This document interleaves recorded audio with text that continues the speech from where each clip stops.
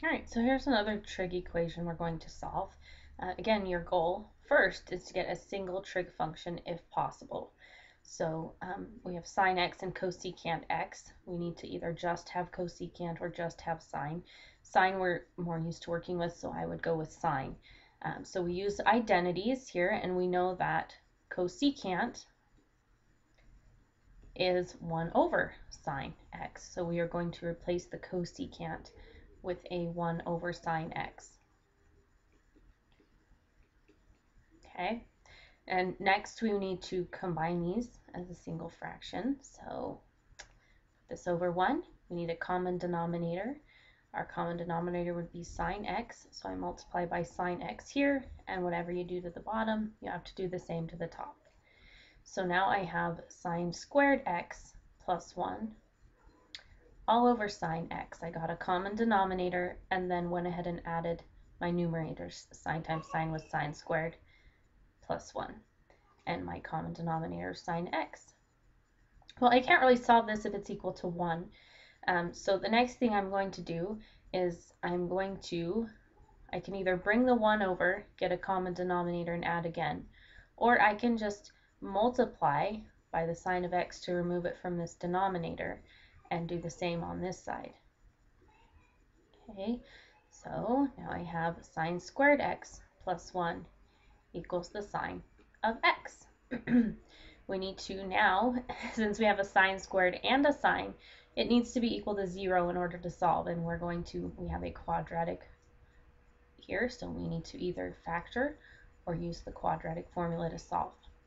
So I'm going to isolate, get it equal to 0, and I have sine squared x minus sine x plus 1. Now, if we want to, we need to try and factor this, and our term here is our sine x, a sine squared, a sine, and a constant on the end.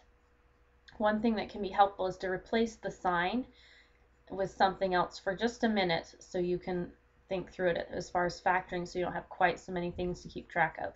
So let's make sine x be u, for example.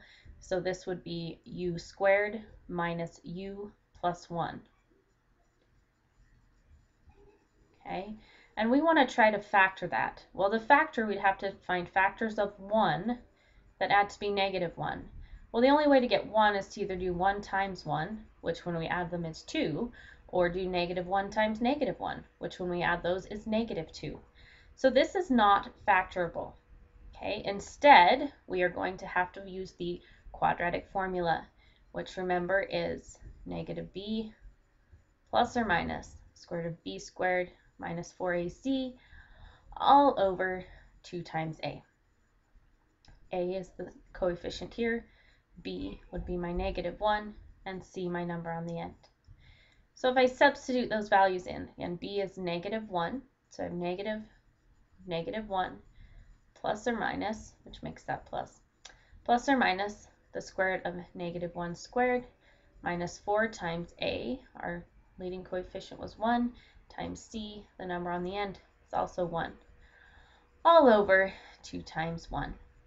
Well, that gives me positive 1 plus or minus the square root of negative 1 times negative 1 is 1, and negative 4 times 1 is negative 4.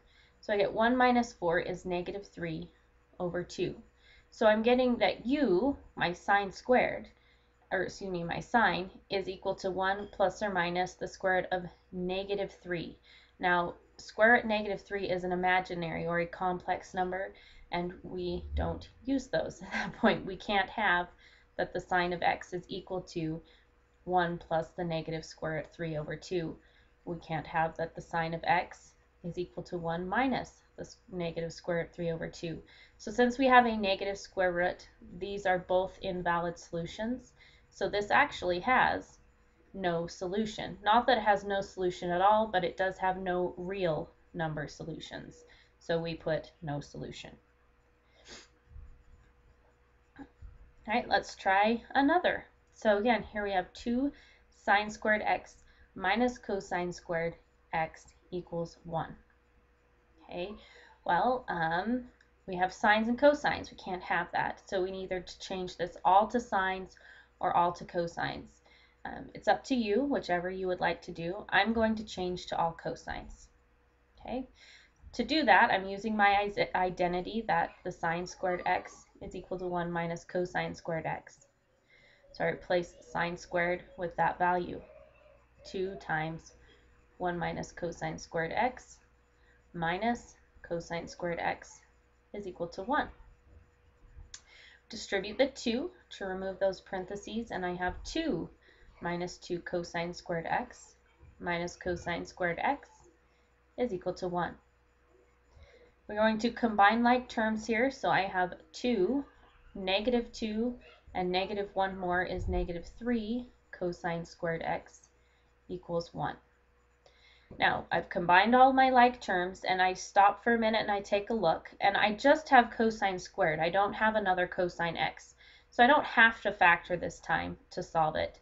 I can just get the squared by itself and take the square root of both sides. So that's what I'm going to do. So I want to get this cosine squared alone. So I'd have to subtract this 2. And that gives me negative 3 cosine squared x equals negative 1. Next, we would divide both sides by negative 3. And I get cosine squared x is equal to 1/3. Now to get rid of that squared, we are going to take the square root of both sides. But again, remember, if you take the square root when you're solving an equation, you have to put plus or minus to account for both the positive and negative. So I get cosine x is equal to the square root of 1/3, and that cosine x is equal to the negative square root of 1/3. Now you can go ahead and use your calculator to find that, because it's not going to be a simplified answer. So we have cosine x is 0.577 and cosine x is negative 0.577. Now remember, we don't want cosine x, we want to actually know what x is. So our next step would be to do the inverse cosine of both sides, or the arc cosine, to remove that. So we take the arc cosine of both sides. So here, the cosine, inverse cosine cancel like we wanted. Over here, we need to use our calculator and do the inverse cosine of 0.577. Now that's rounded, so we're going to be off just a hair, but we get 54.76, which I'm going to just go ahead and round to the nearest degree. So about 55 degrees. Now remember, your calculator will only give you one answer, but there are actually two answers to this. Cosine is positive 0.577 at 55 degrees. But remember, cosine will have that same positive value in the third quadrant. It's positive in and fourth quadrant. So this angle that is 55 degrees away from our axis, so we're going to go 360 minus 55 is 305. Okay, so my other answer is that x equals 305 degrees. Okay, and then we want all of the answers if we go around the circle. Okay, so we're going to put plus or minus 360k, plus or minus 360k. Now, let's solve this equation. So again, we do the inverse cosine like we did for the other, and then we take out our calculator and calculate the inverse cosine of negative 0.577, which is about 125. Okay, but again, that was the negative cosine, so the cosine is negative 5.7 at about 125 degrees. But remember, cosine is also negative in this quadrant, and we'll have a similar angle here. How far is this from the x-axis? So 180 minus 125. Okay, so this was 55 degrees away. So 55 degrees away here, not sure if that makes sense, is a 235 degree angle. We'll also have a cosine of negative 0.577.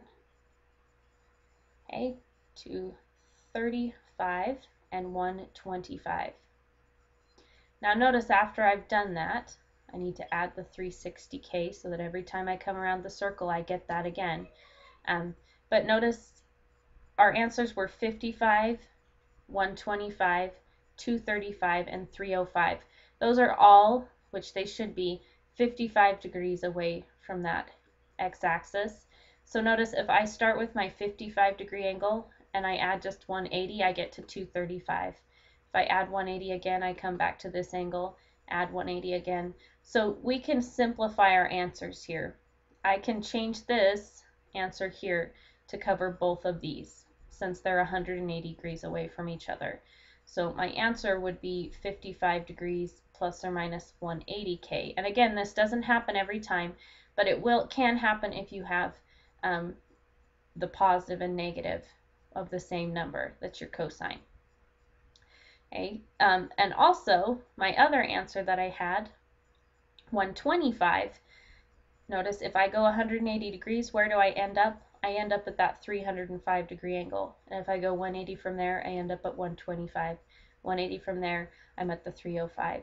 So I'm going to combine those as a single answer also and have 125 degrees plus or minus 180k.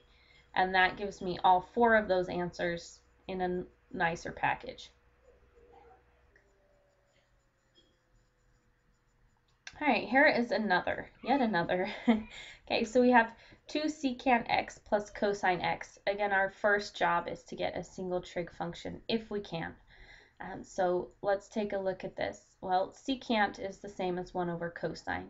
So I could write this as 2 over cosine x plus cosine x equals 0.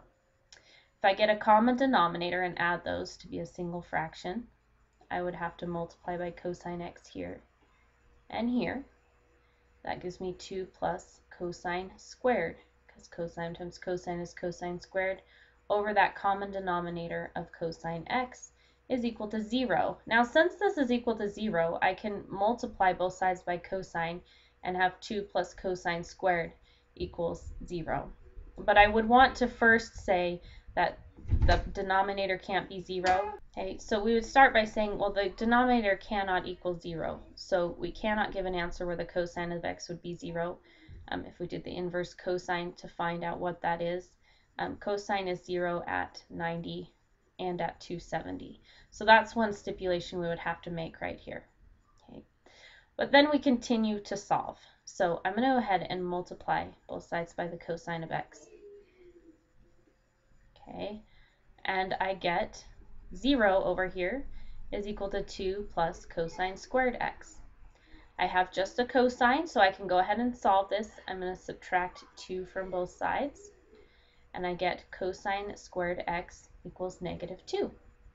To remove a squared, I would need to take the square root, and that gives me that cosine x is equal to the square root of negative 2, which again, we only want real number answers, and the square root of negative 2 is an imaginary or a complex number. So this actually has, we put no solution, but what we're meaning is there are no real solutions to this problem.